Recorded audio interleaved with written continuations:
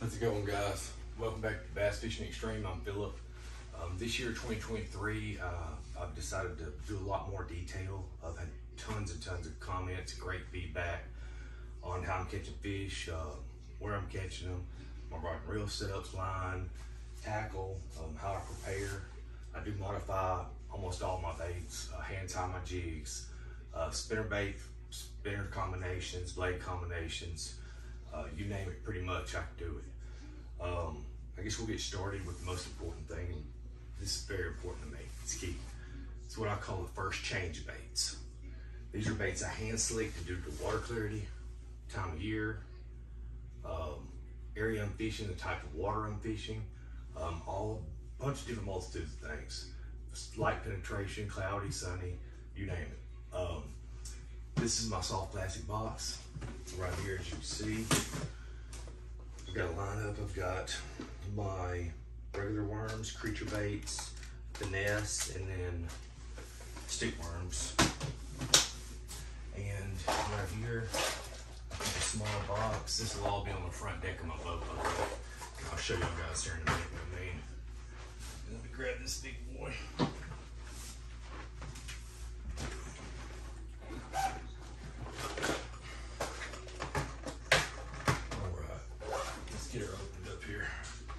Hopefully you can see everything good. Now I'm gonna walk you out there to the boat so you can see it here in a minute. You'll be able to tell where these trays fit and where they align. Other than that, we've got this tackle. It's my big box. It is predetermined.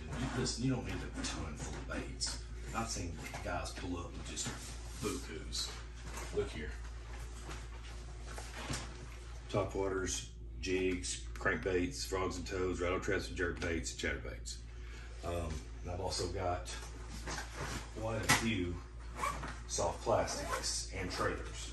Both of those in combination are very important to me. Soft plastics more than anything. Combination of those. Let me see.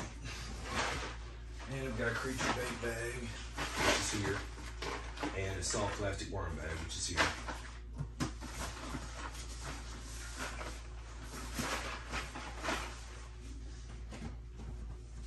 This tackle right here is strictly for trailers.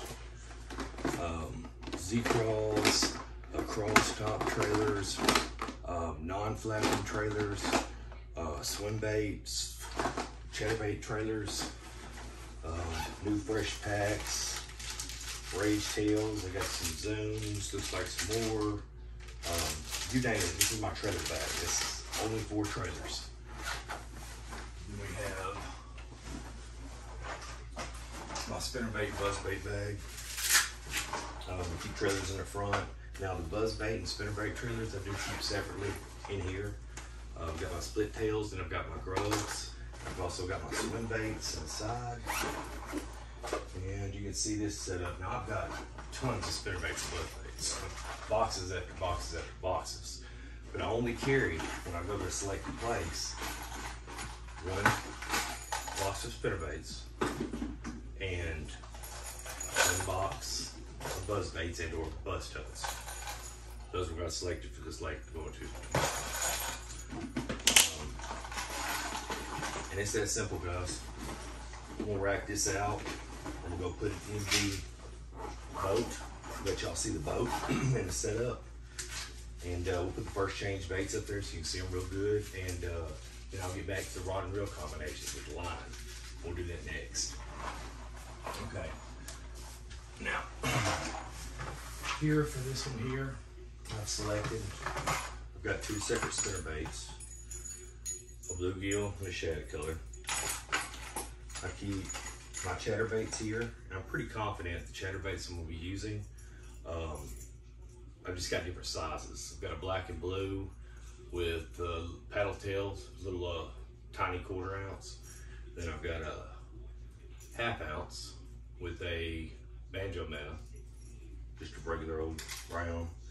Another black and blue, kind of like this one. It's got a different trailer and a heavier head. It's also a 1/2 ounce. It helps me fish it slower. The tail action to keep it. This for super shallow water. Good resistance, fall slow. depending on which one they want, which one they're biting at the time, which one I'll go with. I'm gonna keep my trailers there. My jigs will also go in here, but I'm not finished making those yet. This is my on the fly, if I want to change or I get broke off, anything in the world, I don't know if you can see it. I've got heavy shaky heads, light shaky heads, dead rigs, every size of worm weight, tungsten that I use, rattles, pegs, beads.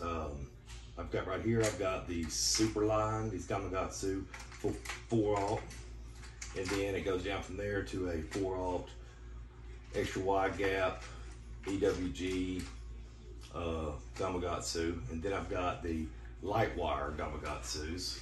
Then I've got flipping hooks, and then it goes to a 3/0 EWG and worm style hook, and then I've got my straight offset shank worm hooks down here, a heavy one, a medium one, and a super light one.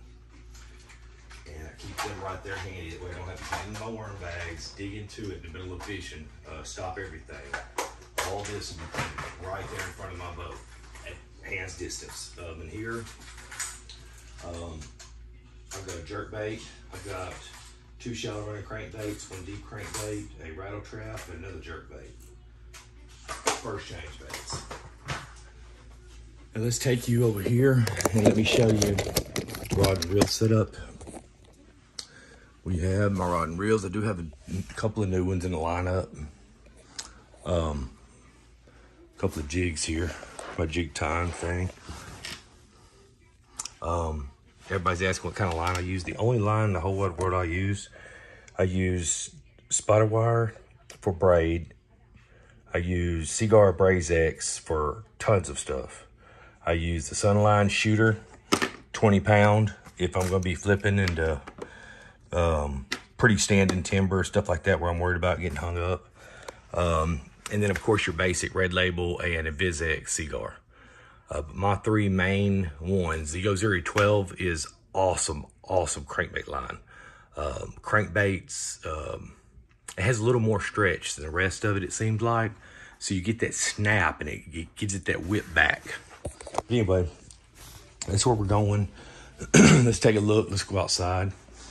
I want to show you the boat and how I'm gonna have these baits set up so you can see exactly what I'm talking about. Just a second here.